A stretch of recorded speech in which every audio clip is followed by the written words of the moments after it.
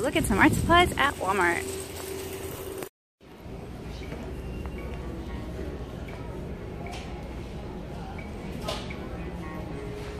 So as you guys can see, they really have quite a selection. We've talked about these already, so we know those are waterproof.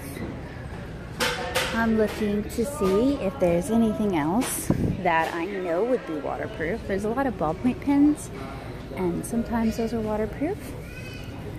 In the past, I've talked about Papermate flares. Those are not. Neither are the Tri Plus fine liners, I believe, and I did a review of those a while back on the blog.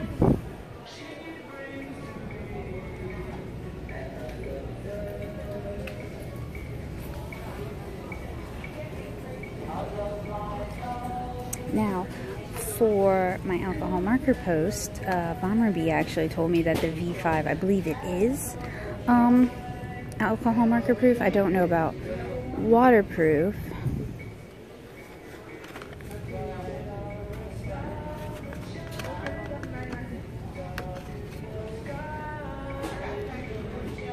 And of course, they have a lot of pencils. Now, Papermate has these new colored lead pencils. I haven't had a chance to review those yet. And they also sell the individual colored leads. So if you're interested in doing colored lead line art and you don't want to order off the internet, or you're buying for someone else and you're not comfortable ordering off the internet, you can go ahead and get them here at Walmart. And then they also have the Pentel Click Erase. I really like these. I still use these, as well as the Pentel High Polymer. I keep talking to you guys about these and about white vinyl erasers and how they're really good. These are not so good. They're too tough. And then of course they have all these different mechanical pencils. So many of them I have not yet tested, but honestly with mechanical pencils it's sort of just a matter of taste, whatever works for you. And then they have all these gel pens, since people are super into those right now, but I'm not seeing any white Signos, and the only white gel pens I'm seeing are sold in these huge packs of 30, and I've had bad experiences with Casemate and Pen Gear stuff, so I wouldn't really recommend those. And then of course we have the Crayola stuff, which I've been doing a lot with lately. Whoa.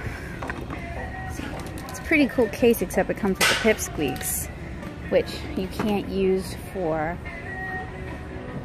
some of the techniques I've been demonstrating for you guys.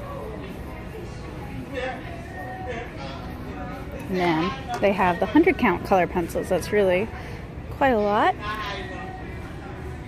In the tutorial I've been working on, we've been doing the 24 count.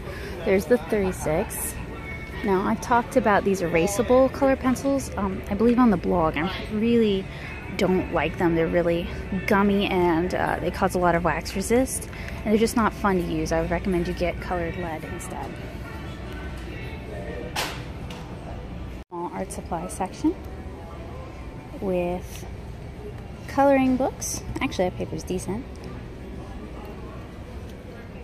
As well as the XL watercolor paper I was telling you guys about, the mixed media, and then they also have sketch.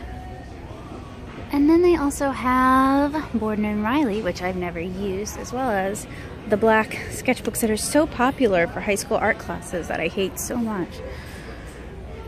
But the mixed media is decent, and the watercolor is pretty good too. And then they also have Prismacolors, and these, I picked up this pack. No, I picked up the larger pack last year.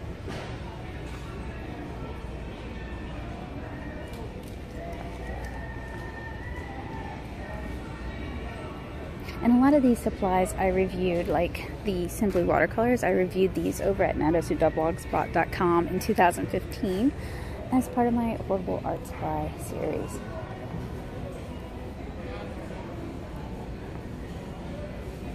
Then we have the paint Sharpies, and these aren't bad.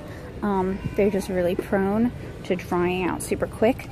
But if you don't have access to Posca markers, these can be really good for that. And they blend out with water, I believe. They are water or temper based. And then there are the Sharpie oil painters, which I've never had a chance to use, but hopefully sometime soon.